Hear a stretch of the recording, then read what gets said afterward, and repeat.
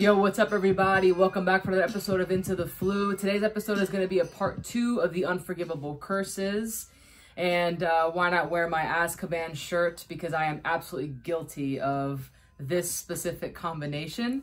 So today we're going to talk about Dobby's Help and Venomous Tentacular Juice. This is extremely brutal and very popular and one of my favorite combinations, if I'm being honest. So I absolutely love it. It's definitely done really, really well. I play with somebody who had a similar deck to me, and they also had this combination, and so it was really interesting to see just like basically who did it first, because that's really kind of what we're up against. So I'll also break down my deck and talk about the setup in order to get to this combination, because they're both heavy cards. So anyway, we'll get into all that stuff. I hope you enjoy. All right, everybody, here we go. This is episode 2. Unforgivable Curses, Dobby's Help, and Venomous Tentacular Juice combo. So some people may have heard of this. Some people have it in their decks. It's a pretty popular combination. So let's look at the cards first. Dobby's Help reads, your opponent draws 10 cards. Now, it is a really heavy card with that 10 right there. But there are some ways to get to it a little bit faster, and we'll cover that in a minute.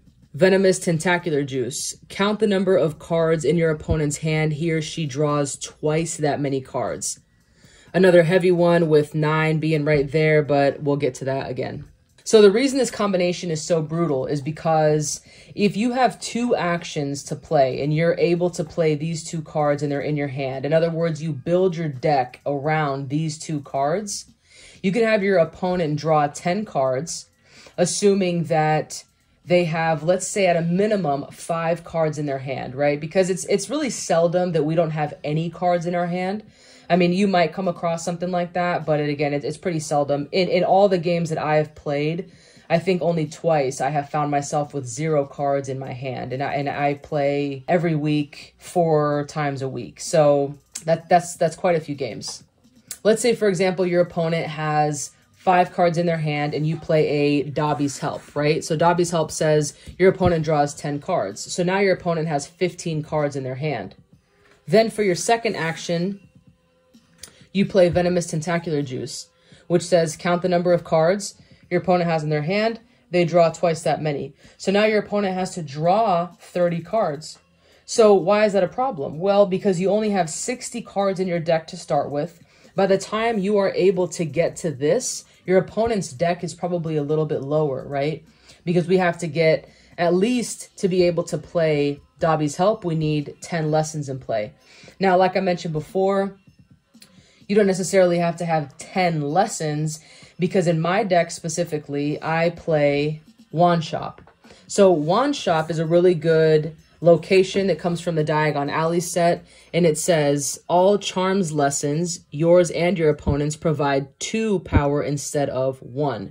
So that means if I have 5 lessons in play and I've got Wand Shop in play as well, I really have 10. So that means that I can play this combination. So this combination specifically, when I play it, comes from my Snape deck. I use Snape as the starting character, which gives me 1 potion, which provides me 1 potion power.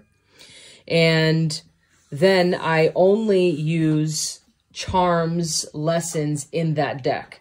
So that allows me to play Wand Shop, and I can have up to, like I said, 5 lessons in play. And then I'm really able to pull out the heavy hitters like Dobby's Help, Venomous Tentacular Juice, Bulge Eye Potion, etc., right? So you can kind of play with some of those really heavy cards if you have Wand Shop in play, because you can continue adding 5, 6, 7, 8 lessons, and you really end up having 10, 12, 14, etc. Now, let's say that we've got a sickle in play.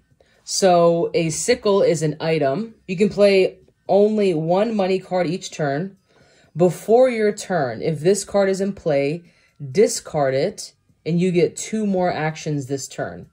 So that means I've got this card in play. My opponent then goes, they do their turn. Now it's my turn again. Before I draw my first card, I would discard this sickle, put it in my discard pile, and now I've got 4 actions because I discard it before my turn and I get 2 extra actions. So now if I've got 2 extra actions, a total of 4, what I have done in the past is I have played 2 Dobby's Help, allowing my opponent to draw 20 cards. And then I have played a Venomous Tentacular Juice, and if I'm so lucky, another one. So let's say, for example, like we said at the beginning, let's say our opponent's got 5 cards in their hand. We play 2 Dobby's Help. So now they've got 25 cards in their hand.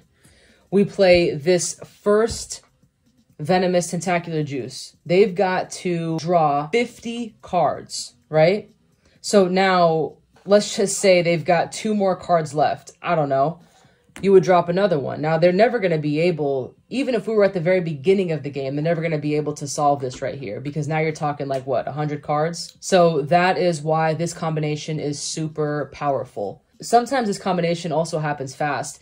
If you get a very good hand at the beginning, you're able to put a couple lessons down. Let's say you put 3 lessons, and then for me, I've got this Severus Snape as my starting character, so I've got a total of 4 lessons now. I've got 3 lessons and this 4th power. Then I can play my wand shop.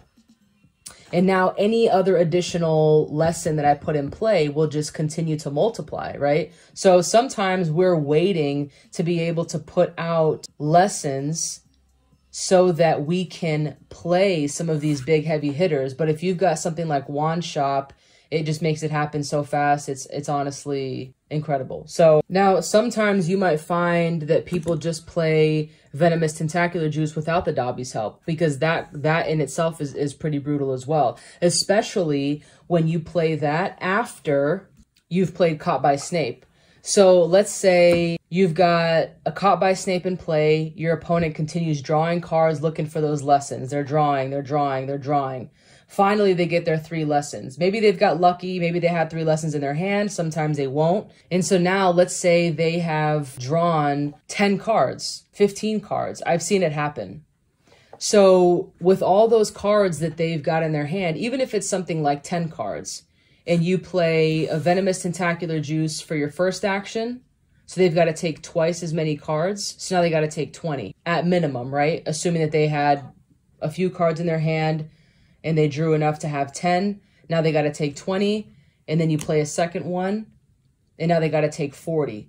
So it's really unlikely that they're going to have 40 cards left in their deck after being somewhere halfway through the game. You never know. And even if they do, I mean, that's still pretty brutal. But then they might have a lot of good cards in their hand, which is why you have to be careful when you play this combination.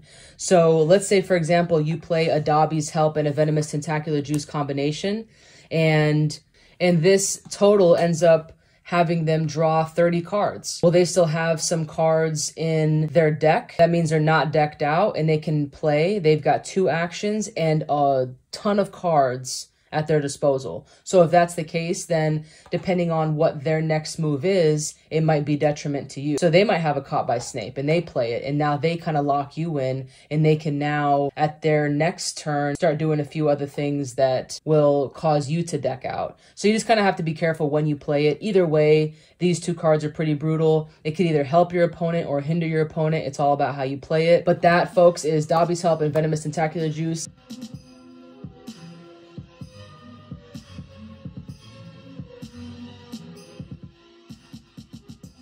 All right, everybody, that'll do it for today's episode. Thank you for joining me on part 2 of Unforgivable Curses with Dobby's Help and Venomous Tentacular Juice. If you guys like this combination or have used it, let us know in the comments below. And if there's any type of card that you think would be great on this list, then let me know as well. You can always hit me up on Messenger or my Instagram at Harry Potter Morrissey, or of course leave a comment below. Be safe.